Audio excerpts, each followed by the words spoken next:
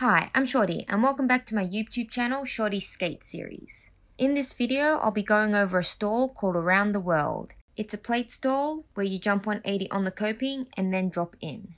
Before attempting this trick, I recommend that you are confident in stalling and jumping 180 on flat ground in skates. If you can plate stall to 180 exit, that's a bonus skill to have as it already helps you with the rotation. I have all these 3 tutorials on my YouTube channel and I'll add links below. Step 1.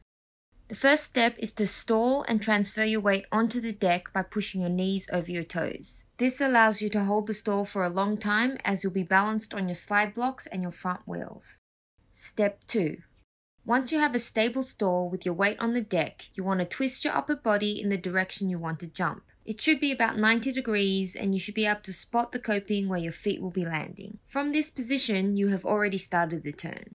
An optional step, if you find jumping the full 180 a little scary, is to twist your skates in the direction you want to turn until you can't twist them anymore. This means your lower body has also turned a quarter of the way before you even jump. It also helps you to be a little bit more stable on the coping as you can lock onto the coping with a bit of wheel pressure.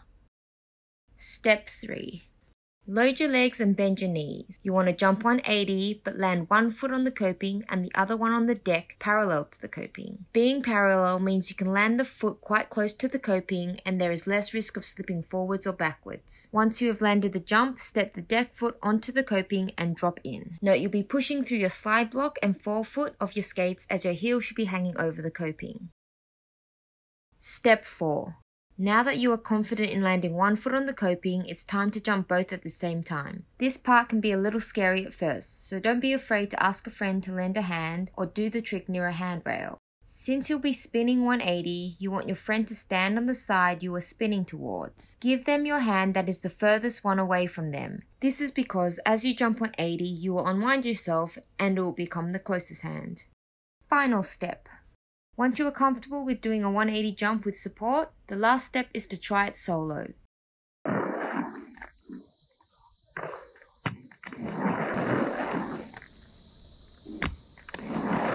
If you jump onto the coping with your axis a little forward, you'll roll straight back into the ramp once you land.